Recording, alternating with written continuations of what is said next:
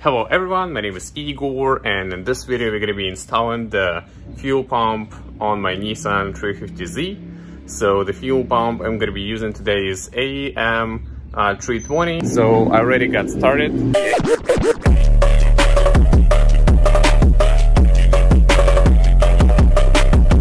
As you can see, to get the access to the fuel pump, I took off the passenger side seat.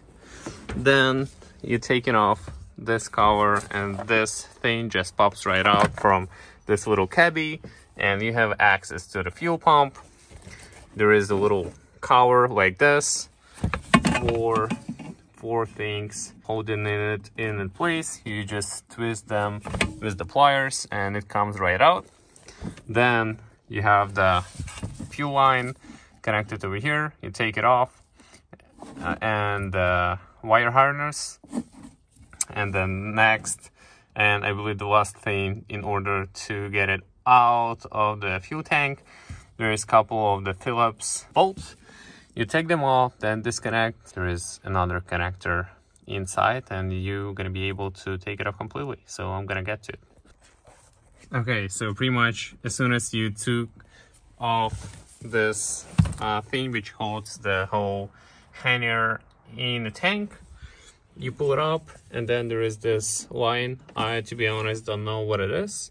I just unhook it, and I was able to pull out the whole assembly. So right now I'm gonna have to take it apart, pull the fuel pump out, and put the new one in. So I'm gonna show you that.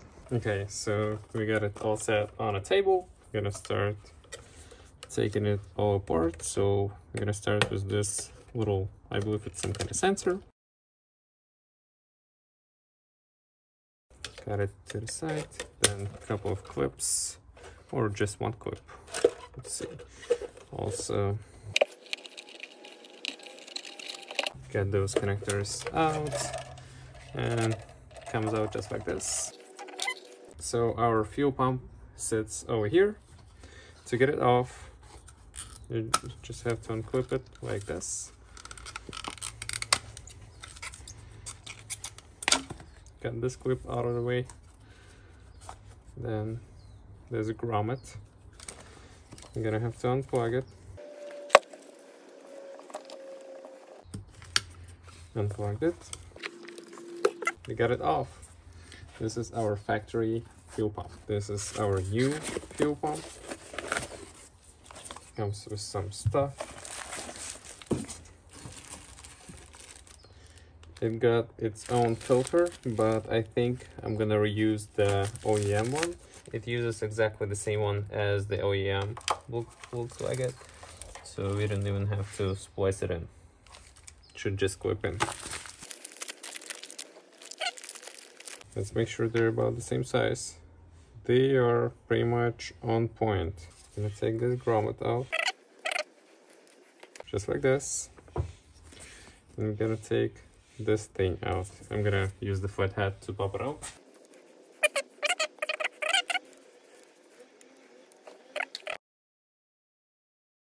This just slides off. So the old fuel pump we're just gonna set to the side.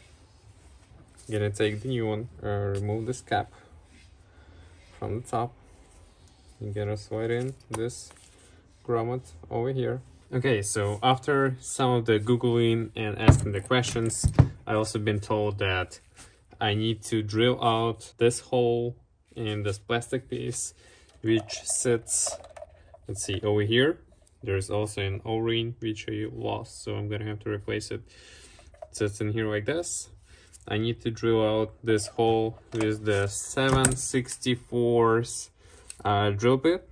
And we want to make sure that we don't go through the plastic, because that way this piece is going to be busted. So I'm just going to slowly drill it out with 7/64. And okay, so we got the drill bit through there.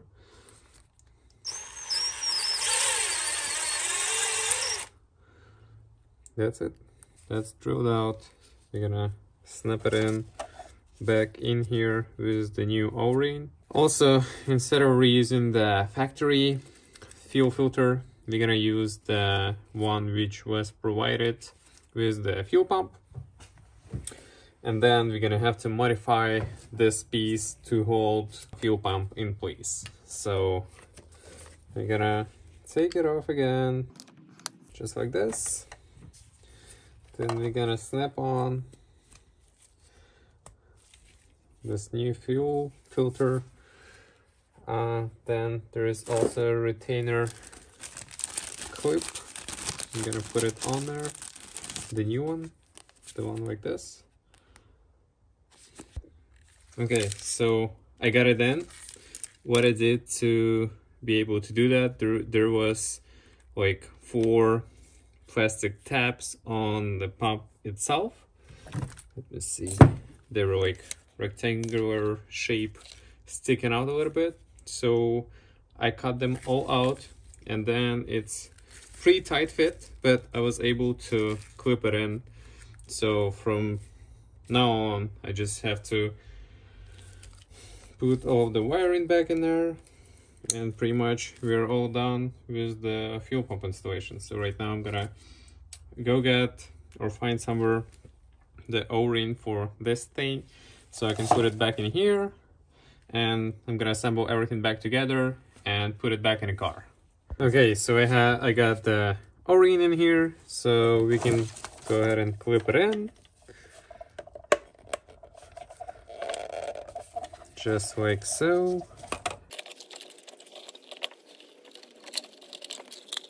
So we got it all connected, like it's clipped in over here. So it means it's good. Right now we're gonna reconnect those wires which we took off earlier. One here and one over here.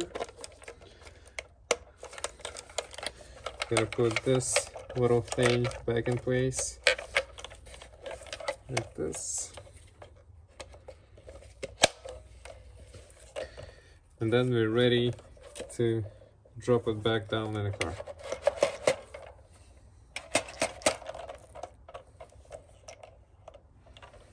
Okay, so I'm gonna go ahead and put a new gasket on the fuel tank O-ring.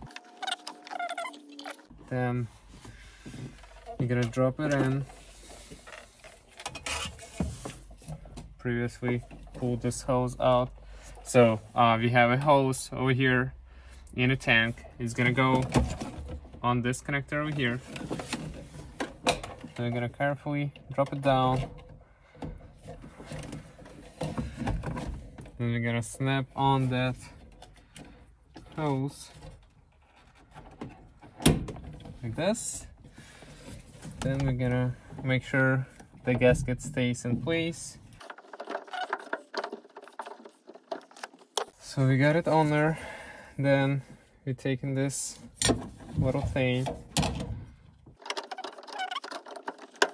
and then we have 6 little bolts which are holding it in place.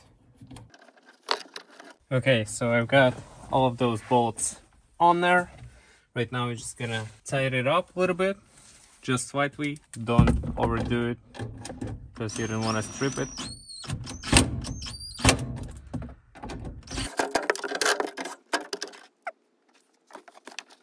Okay, right now we're gonna snap on back the fuel line.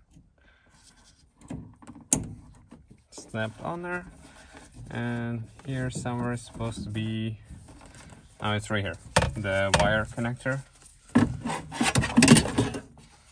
So it just snaps on like this. Then I'm gonna put this cover back on here.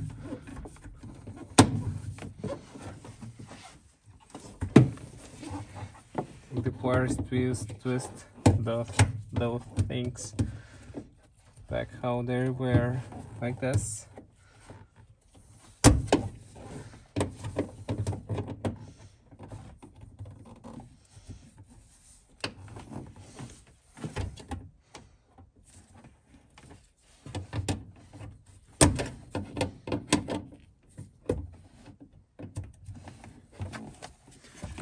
There is some insulation we're gonna put back on here.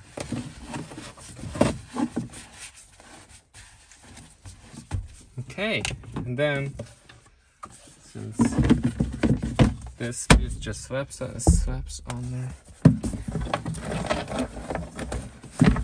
it's right here. That's it, all done.